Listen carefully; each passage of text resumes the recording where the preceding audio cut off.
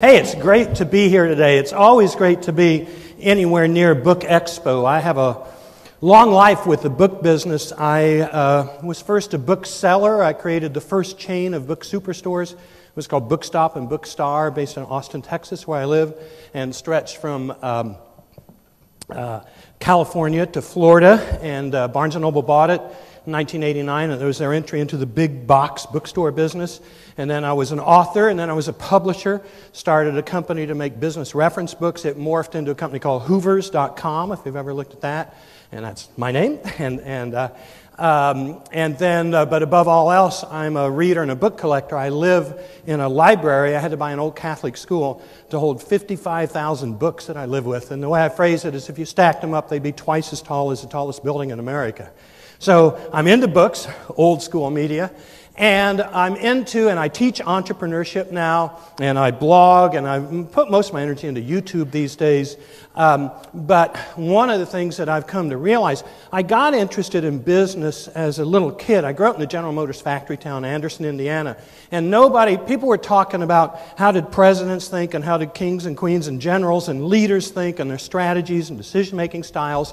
And I thought that was all real cool, but I'd ask, well, what about General Motors? It seems like a big deal here. 27,000 people work there in a town of 60,000 people.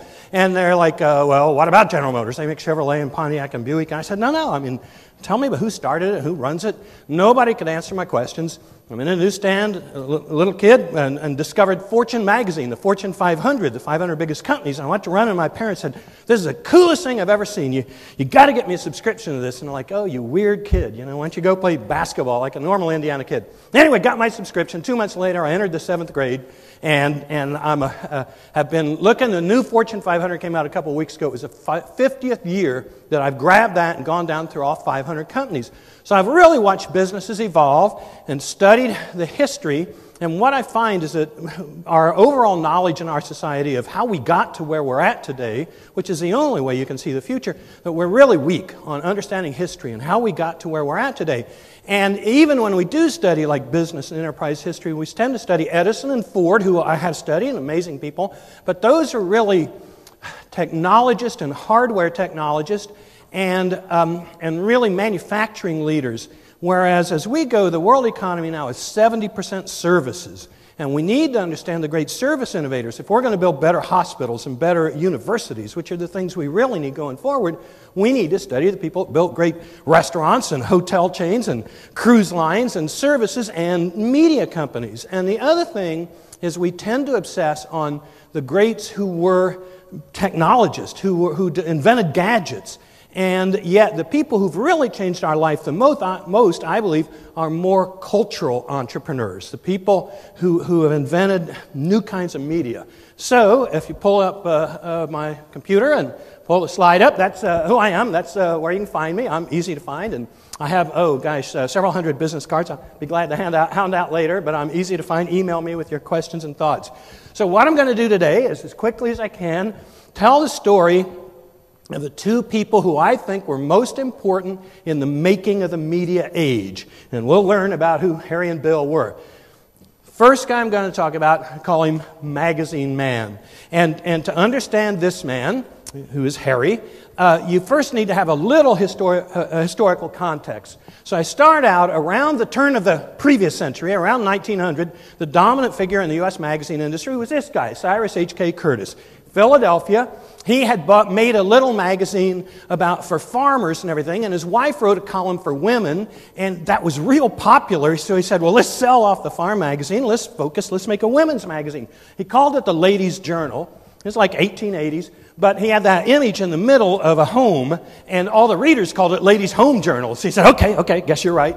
I'm wrong. It's a Ladies' Home Journal. He found this guy, a recent immigrant from Holland, a young man in his 20s at that point, to become the editor of the Ladies' Home Journal. And there was a lot of controversy about, how can a guy edit this ladies' magazine? But they used that to their advantage. They made a big deal about, this is really different. And actually, Bach was real advanced in terms of talking about birth control and women's rights and women's suffrage, and very advanced. And any time an advertiser would go to Curtis, the owner of the company, and say, we're not going to advertise because that crazy Bach is going off the edge deep end, Curtis would say, well, that's your problem. We don't have to take your ad. Mr. Bach is the editor. If you've studied Great Bell Towers, Caroline in Central Florida, the biggest one in the United States, it's the Bach Tower from the money he made. Well, the Ladies' Home Journal became an important part of American life, and as of last year, it was still the 12th biggest circulation magazine in the United States, so it's still going. Opportunity came along to buy this old magazine, the Saturday Evening Post, for like $1,000. Everybody thought it'd go broke. Curtis bought it, found an editor for it, and turned it into the most important magazine in America. There was his editor, George Horace Lorimer, and it had a personality. It was for conservative American businessmen, men, not women, and they got home on Thursday night, and there was their Saturday Evening Post that arrived on Thursday. I never quite got that. And this is an institution. It and a magazine called the Literary Digest were the two most important magazines in the United States, which came in 1910, 1920. Had millions of subscribers. So here's an industry where you have a giant company, and there were other companies too. Hearst and everybody was in there, but Curtis was the guy in the company. And along come these two Yaleys, Harry Luce and Britton Haddon. And they were very different from each other. Harry Luce was a poor kid of a Presbyterian missionary to China. And Harry Luce, all through his life, kind of suffered under wishing he'd grown up in the United States and became almost a super patriot. But he didn't grow up in the United States. And missionaries don't really have any money, but the rich McCormick family from Chicago gave scholarships, so young Harry could go to Yale. Britton came from more money over this side, but he didn't really have a lot of money. And they really were out struggling for money. And they were like real people, Here's Britton Haddon and his friends at Coney Island, a fake picture of being in an airplane, the hottest new concept, the iPod of its era, whatever. And so these two guys, and Luce's full name was Henry Robinson Luce, but everybody who knew him called him Harry. And these two guys said, look, we're looking around, and what we see is the Saturday Evening Post dominates, and it's what most of America reads, but it's a slow read. It's these long stories. People are in a hurry. And I said, look, more and more people are going to college. That's kind of a new idea. And they're getting out of college. You've got more college graduates. And we need to come up with a way that they could digest everything that happened that was important in the world in an hour. And read some magazine and grab it all in an hour. And they're working on this concept. They're out trying to raise money. They rented a house, part of a house on East 17th Street in New York City. I just took this picture 2 days ago. There's no historical marker on it, but on the second floor of that building, I paid $55 a month for it. They worked on their idea. And they tried to raise $100,000. They went to all their Yale friends thinking, all these rich kids, $100,000 will be easy, 10 of them, $10,000 apiece. No way. All the rich young men going to Yale had their money, some of them already, but they were trying to impress their fathers that they were serious. And so there was no way they were going to invest in a college buddy's business idea, And so, but one of them, Harkness, his mom put in $20,000. They'd raised $66,000. She took them up to $86,000, and that was enough for them to say, oh, great, we'll go. And they'd already quit their jobs, like several weeks earlier, for Baltimore newspaper, because these guys were really journalists. They'd been at the Yale paper. Luce was an award-winning poet.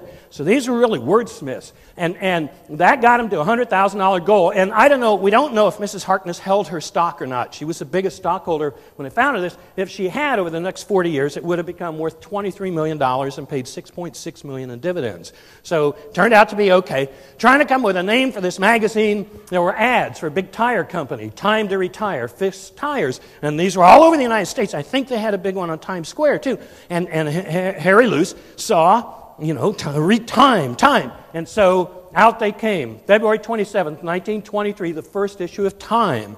And the idea was it was going to be weekly. You're going to be able to read it in an hour. It had 22 basic departments. So it wasn't just politics. It wasn't just war. It was going to have architecture. It was going to have art. It was going to have music. It was going to have travel. It had a separate Latin American section. These guys were way ahead on the seeing of Latin America all through the history of their company. And out it came. It didn't make its first-year goals, but it was rising in circulation and went 18,000 readers and then 50,000 and 70,000, and enough that they raised more money. Here's Haddon and Luce, where it's being printed in Cleveland, Ohio at this time. They moved to another location that I went and checked on, East 40th Street. They actually were in about 6 locations in about a year and a half, because they're going from 2 people to 3 people to 4 people to 6 people. There's the Print and Crafts building. It faces Madison Square Gardens and Penn Station. They even did a stint at the beautiful Chrysler building. Needless to say, Time became incredibly successful, and it was the 11th biggest magazine in the United States last year. Now, she's kind of fallen on hard times, all things considered, but still, number 11, not too shabby. But, Steve Jobs was on the cover a lot, many times. Here was their first Facebook cover. Zuckerberg was on again more recently. The guy apparently, from what I can find out, was on there the most was Richard Nixon. 55 times, and he was on there in good times and in sad times, Things change. And 6 days to the day after they went to press, Britton Haddon, he got a strep infection, went to his heart, and he died. I think he was 31 years old. And so and there's 2 books that have been written about his life. Probably the most unknown major hero in media. Nevertheless, Luce, really shaken up, lost his partner, although they were always at odds. A lot of these pairs, man, they had conflicts and they had different personalities. Luce was very serious. They used to talk about how he went around like he had the weight of the world on his shoulders. It was very hard to get him to smile. And even some of the people that worked with him and loved working with him really didn't like him as a person. He wasn't very approachable. He was kind of gruff. He didn't care about clothes or style. He'd wear one brown shoe and one black shoe. But he and his buddies bought out the Haddon heirs, and his company's only 6 years old. They bought him out for like $1 million. And it gave Luce control of the thing, and then he became the man. But he was an idea guy. He had all these ideas. Maybe do a sports magazine. Maybe do a magazine about people. Maybe do a magazine about architecture. Idea day. And he created an experimental department. And even though they weren't making much money yet, he had one of his key editors and a researcher assistant go into a little office and close them off and not tell anybody in the company what they were doing. And said, I got this idea for a magazine. I want you to work up an idea. And what the test was he said, I'm thinking about a business magazine, but tell business in a whole new way. And when business leaders are smart and good, cherish them and celebrate them. When they do stupid things, embarrass them and be brave and make it really a bold. And he found out it was easier to take poets and turn them into business journalists than to take accountants and turn them into journalists. And so he actually had a bunch of like Marxists almost and stuff working on this deal as it evolved. But what it was, a test, and what the experimental department said, I'm going to give you a tough challenge. Try to do a story on IT&T. IT&T, International Telephone and Telegraph Company, was like the AT&T of overseas. They controlled the Spanish telephone system and a lot of cables and systems, and they made the equipment, the switchboards, and all that jazz. But the guys who owned it, the Ben brothers, B-E-H-N, when Time Inc. contacted and said, we want to do a story about you, they said they refused to talk to him, refused to give him any biographical information. I don't think they gave him pictures or anything. So the test was, can you write up this company and make it a good, fascinating, compelling story? And these experimental department people did. And it was later published in the magazine. That's from my collection in my library in the mid-30s. What they came out with, once they said, look, we can do this and we can change the world. Fortune magazine, February 1930, $1 a copy, $10 a year. So outrageously expensive. But the sucker was a work of art. And I just love looking at the old magazines because you get a feeling for the time. Here, and this is a like November 1930 issue, later that same first year. And I have the Empire State Building. It's going to open May of 1931. Look, she's under construction. Or the Boulder Dam project going to power the West. It was before Congress very controversially renamed it Hoover Dam. It was called the Boulder Dam. And here, the big, beautiful hotel in Havana for all you New York party animals go down. It's going to open December 1930. So you capture, but here's what's cool, because Luce said, I want it to be beautiful, and I need the best photographers I can find. And he found the work of this young woman in the Midwest named Margaret Burke White. And she had been doing factory jobs, like the factory say, go take pictures of our steel mill. But she did them so artistically, and somehow Luce got them, and he said, we got to get her. And this was in that November 36 Fortune. It's amazing. It's a picture of her, and it tells about she went to Germany to take pictures of the factories. Of course, this is pre-World War II. She got arrested. They thought she was a spy. It took her showing her portfolio and having New York Wire in and the State Department get involved and everything to get her out of jail for this photo series about German industry for Fortune magazine. And so there's a picture of her, and it's talking about her trials and tribulations in Germany, but in very fine print, which you probably can't read. At the corner, it says Berenice Abbott. Berenice Abbott was one of the greatest photographers ever. And if you could check out the photography museums and the photography history of New York, she's another famous one. Well, here it was her taking a picture of the other photographer. So I thought it was so cool. There's old Margaret Burke White in front of one of her favorite industrial objects. And there's the kind of thing she went to do to get these great shots. And there's an example of one of her great shots. These are just a couple of other of the famous Margaret Burke White pictures. A great one in the Depression, the people on the bread line in front of a billboard bragging about how great and fortunate we are to live in America. This wonderful photograph. He brought artists in, the great artist Charles Sheeler, the precisionist. He did this cover for Fortune. He did photography, but he also did paintings, almost like photorealism. That's the biggest factory in the world, the River Rouge plant of Henry Ford. Had 100,000 workers in one factory, Dearborn, Michigan. And there's the aviation. And now these are just some of the Fortune covers of their first few years, just to give you some idea of the emphasis on art and beauty and, in a broad sense, content that Henry Luce had in mind, because he was personally running these things even as he added more and more employees. He was the driving imagination behind the organization. And I collect old magazines. You can't find old Forbes. You can't find old Business Weeks. They were all thrown away. You can find these. Go check out ABE Books. They aren't cheap anymore. I have almost a complete collection. Just amazing, and the diversity, the variety, and how it changed as you went through the 30s and 40s and 50s. And kept up with the times. And then here, by July of 55, you barely read it, at the bottom it says the 500 biggest corporations. Well, one of their editors said, let's do a list of the biggest companies. And it's the Fortune 500. By the next year, they understood enough. Oh, make that a big deal, put it on the cover. And over the years, those became famous covers. And here they lit up their building. Pretty sure it's their building, yeah. Lit up with all the office lights turned on to do the 500. By the World's Fair in Chicago, 33, 34, big exhibition for Time and Fortune. And then Luce says, pictures are powerful. We know some great photographers. We got them here at Fortune. Let's create a magazine that shows the world through pictures. And so this is the original prospectus they called it the Show Book of the World. And it was going to be about pictures and full of pictures and a picture of the week and a story of the week, but a whole new approach to it. It's like a 20-page document. If you want to see it, I got a copy in my briefcase. If you dig hard, you can find it on the web, a PDF you can download. 4 photographers, Alfred Eisenstadt, Margaret Burke White, and 2 other famous photographers. They became the Life staff, and the cover of the first Life magazine, November 36, is Margaret Burke White's photograph of the Fort Peck Dam out in the West. And then, so Life, the most successful magazine in history the most a magazine had ever achieved was like 500,000 readers within its first year. Henry thought that, he thought maybe we'll have 150,000. He believed in the magazine, but, and actually some of his editorial staff really nudged him to do it, and his wife, who had the idea when she had been over at Vanity Fair magazine. And so he thought he'd get 150,000. They opened the thing up, and they hit 1 million immediately. They could not find enough paper to print it. It was on ration at newsstands the first 2 years. It went 1 million, 1,500,000, 1,600,000. Well, it was the most successful magazine in American history, and it almost bankrupted Time Incorporated because he had sold all the ad rates out at the low assumption, and he'd given them a 1-year guarantee. If you advertise with us, I'll hold the page rate for a year. Well, you're trying to print 1.6 million magazines. You're only taking ad revenue in like you're doing 200,000, and they made like a couple of million off Time magazine. They lost almost all of it back on Life. They were losing 50,000 a month at one point, and most people would have dropped it.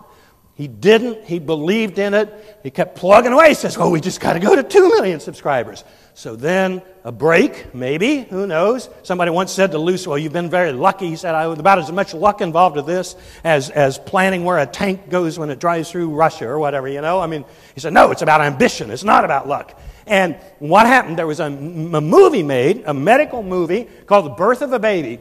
And it showed a baby being born, and that's obscene. That's not legal in this country. And it was banned in New York City. And Luce heard about it and said, can we get stills and run them in the magazine? And all his people said, they're going to close us down, the authorities, if we run that. And he says, damn right, And so they ran, these are the actual photos, Life magazine, April 1938. And they had these pictures in it. 17 million Americans looked at that magazine, and they were arrested. 33 cities sued them. It was yanked off all the newsstands in the Bronx. Luce made sure he went to a detective and personally sold him a copy of that April 38 issue.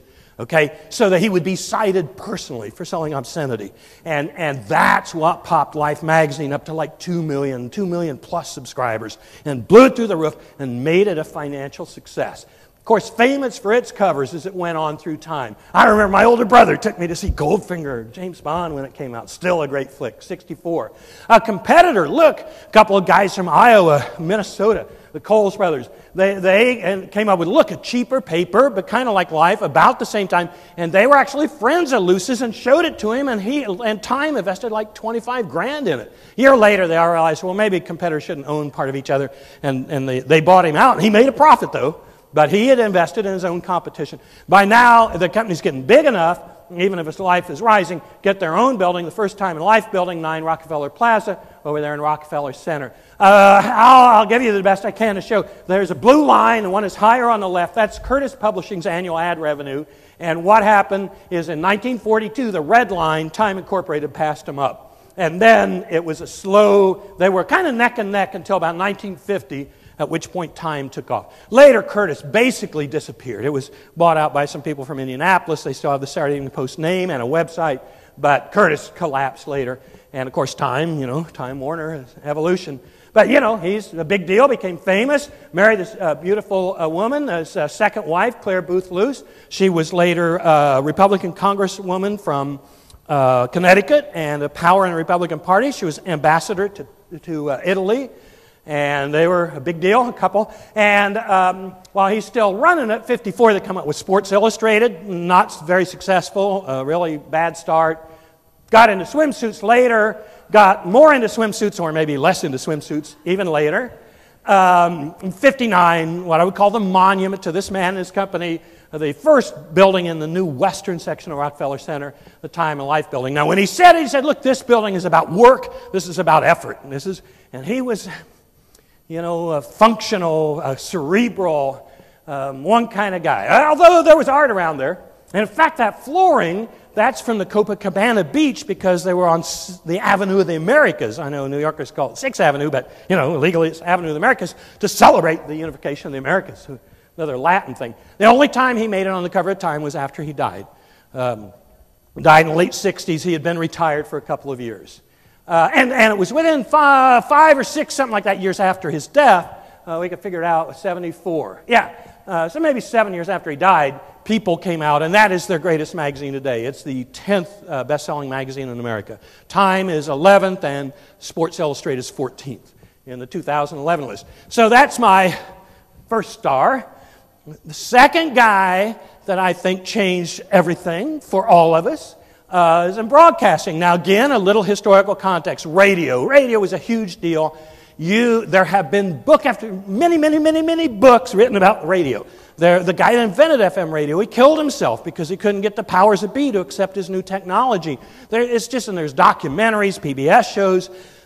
I'm not going to give you the history of radio. If there's one guy you need to know about, it was Marconi, Italian guy, ended up his mom. He was a teenager, and he tested all this stuff in the backyard and whatever, and came up with radio, and he traveled all over the world. His mom took him to England and all this, and they created the British Marconi Company, which owned most of the patents. But there is a lot going on, but the certainly key player.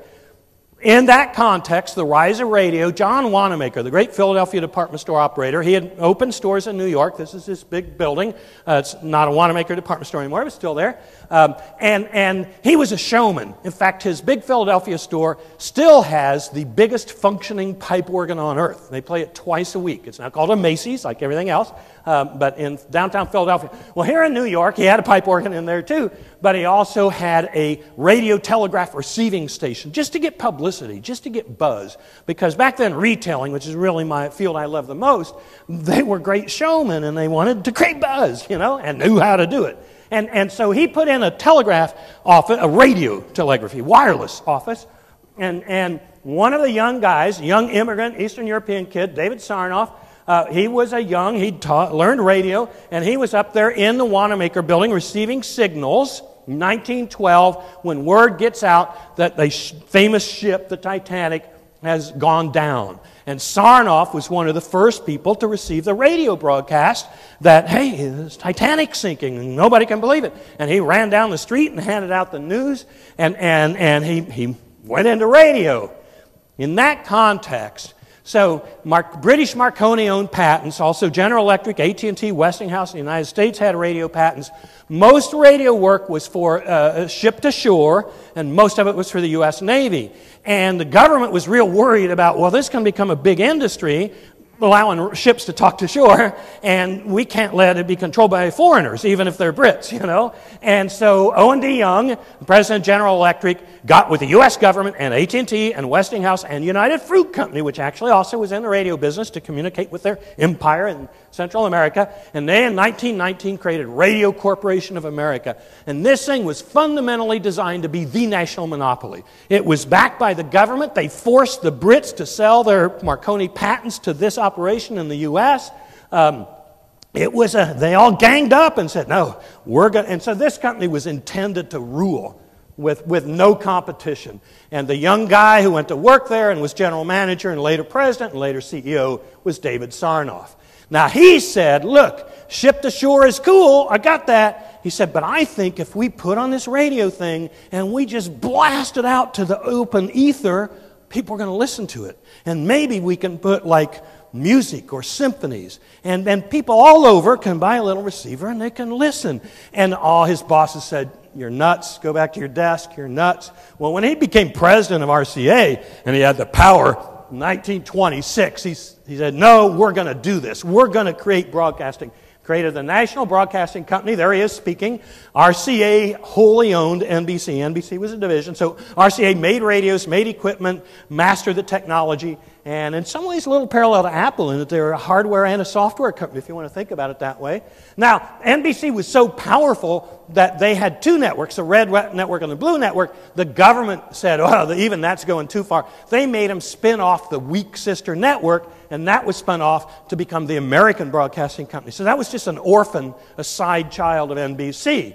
RCA bought Victor Records, got in the record business, got in the movie business. This RKO means Radio Keith Orpheum. Keith Orpheum was the biggest vaudeville chain in America. They owned theaters, combined them with and that's, Citizen Kane came out of that. Sarnoff made the cover of Time more than once because RCA led in the introduction of color TV around 1960. And his monument, the biggest one I'm going to show you tonight, is the RCA building, which they now call the GE building, but don't you believe it? It's the RCA building. Old-timer like me. And it's still there. I took that picture 2 days ago. One of the greatest pieces of slab architecture in American history. But it really is just a stunning building. And really, when they built Rockefeller Center, and the Rockefellers were looking for tenants, Nelson Rockefeller was the first leasing agent, they were out, and they got the RCA to take a bunch of it, made the RCA building the tallest one in their headquarters, but the whole thing was, in a sense, Radio City. It's almost like, Disney World, where this is Radio City. And, of course, they built a music hall there, the biggest movie theater in the United States, and still is. If you haven't seen it, you should go see it. It's just a wonderful thing. And nearby the NBC studios, in the same complex, in the RCA building. Okay, so that's your environment. Big, giant company backed by the government. RCA, GE, AT&T, and Westinghouse, and United Fruit owned it. No way you could touch them.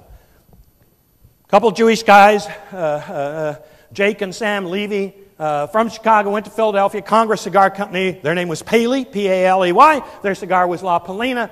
Sold it for $30 million right before the Depression. Sold it to a cigar company. It was, I think, #1 in the U.S. Sometimes it's hard to pin down the data, but it certainly was a big player.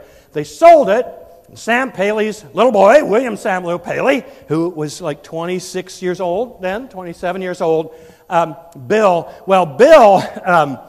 Uncle and Dad, Bill learned the cigar company. He grew up rolling cigars and all that, really learned business there in the cigar business.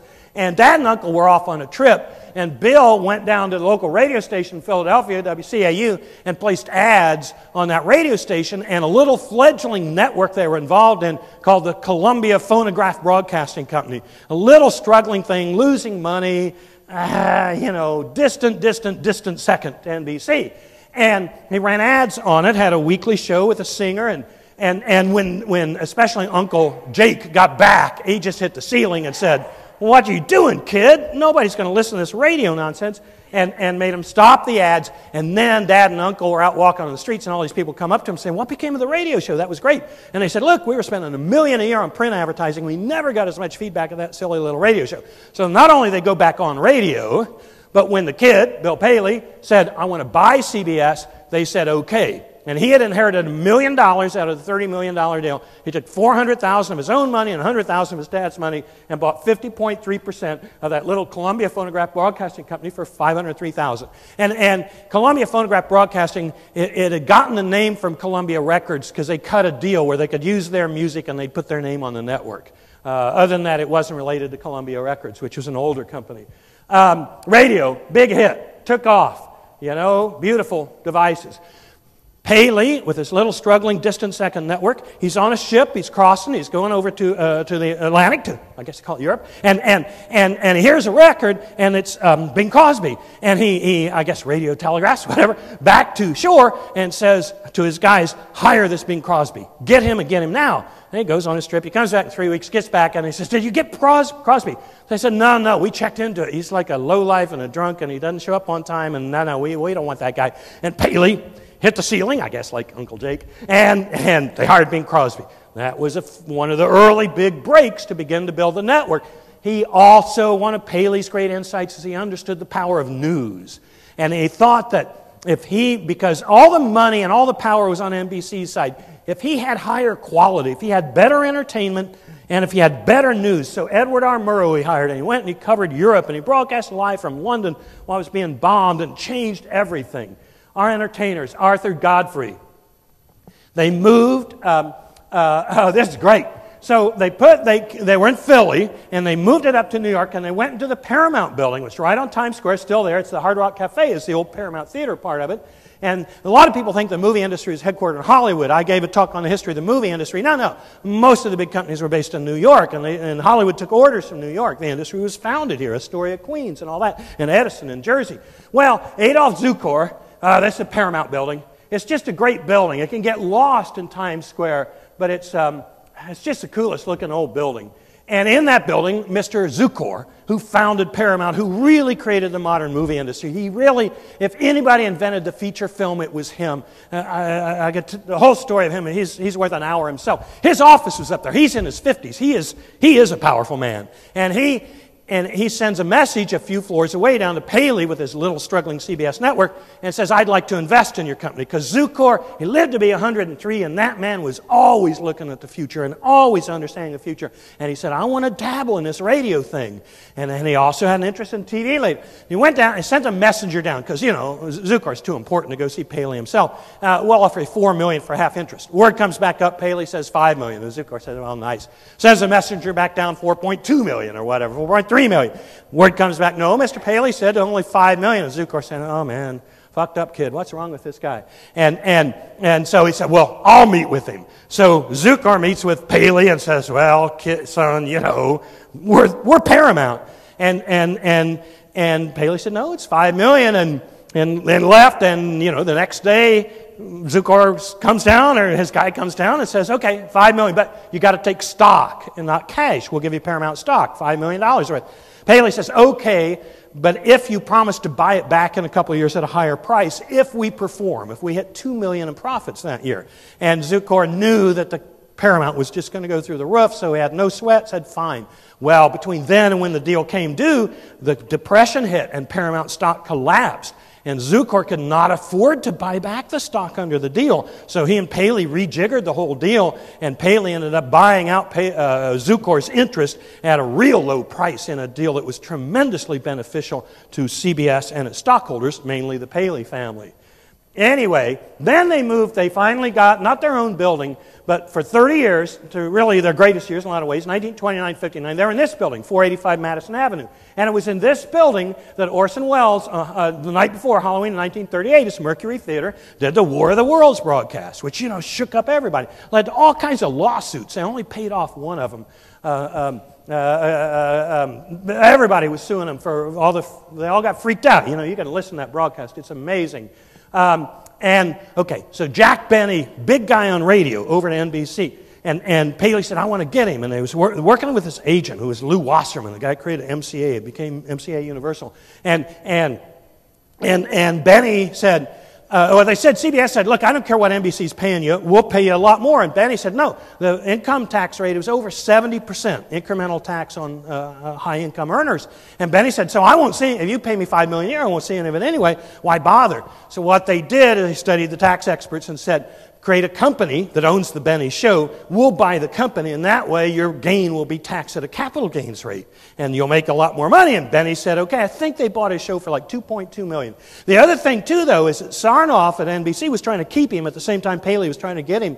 But Sarnoff never met with Jack Benny, because to Sarnoff, who was a technologist, and the science, Benny was just an entertainer. There will always be plenty of entertainers, big deal. To Paley, entertainers were the world. They were what made his network great. So not only did he get Jack Benny, announced November of '48, he got all the other big stars of the time. Most of them followed Benny over to CBS, called the Great Raids in 1948.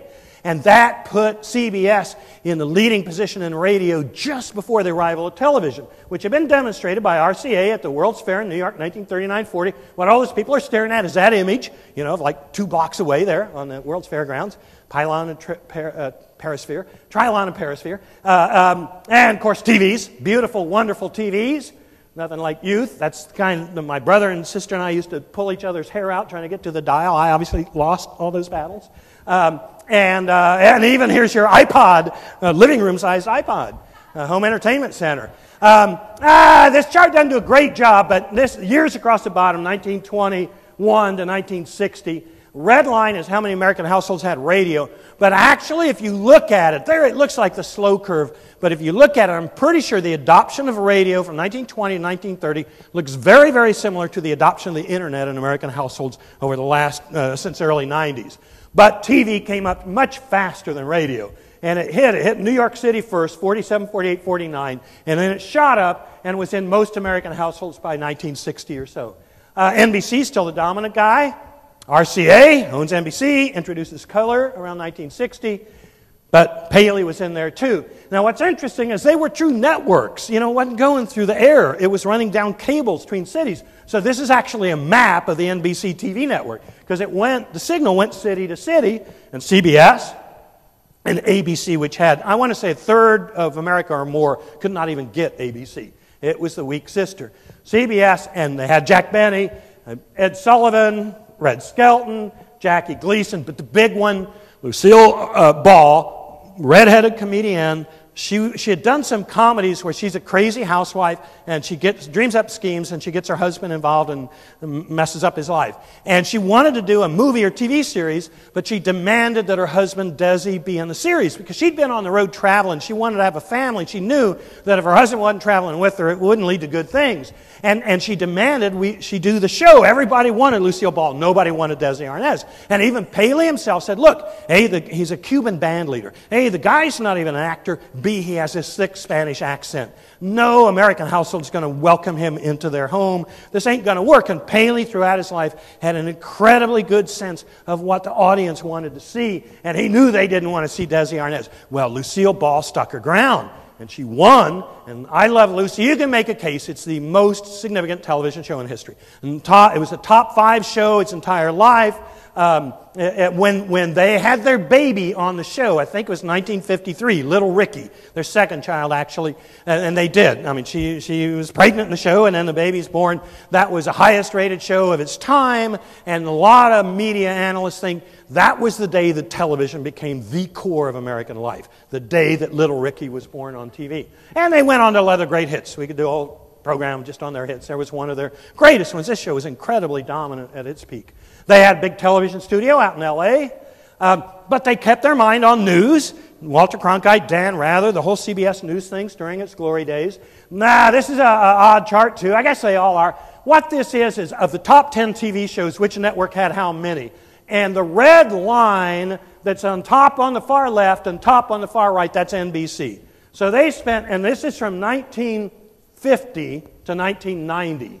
So for 40 years, NBC was way down here. ABC, the green line, was 0. A lot of years had none of the top 10. 3 times, CBS had 9 of the top 10 shows. 2 times it had 8. Over and over again, it had 7 and 6 and 5. Most of the time, in this way of measuring, it was more important than the other 2 put together. And the thing is, especially the 60s and 70s, those were good days for television. And all this, there's a lot of ways you can measure it. But television, what this is the number one show, series.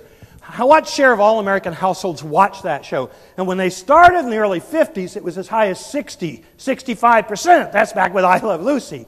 By the late 60s, mid-60s, it had drifted to where the biggest show of all got about 30% of American TV households watching it.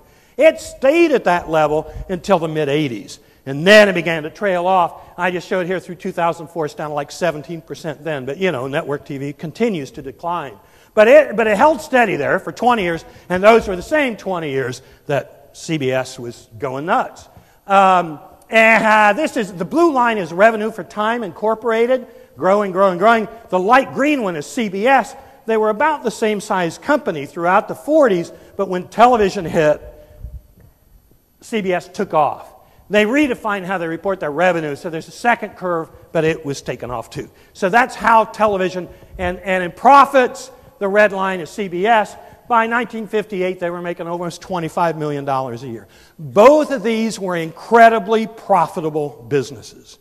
If you look at return on assets or any real measure of how efficient. They built an empire. They bought the old Columbia Records that they were named after. Of course, the CBSI, one of the greatest logos and corporate design programs in American history. Paley made the cover of Time. He, a little different from Lucy, he had one buddy, right-hand guy who was with him his whole life, or most of his career. A very complex relationship. When Paley retired, he didn't pick him to replace him. You can read all kinds of books about whether that destroyed the guy or whether he was fine with it.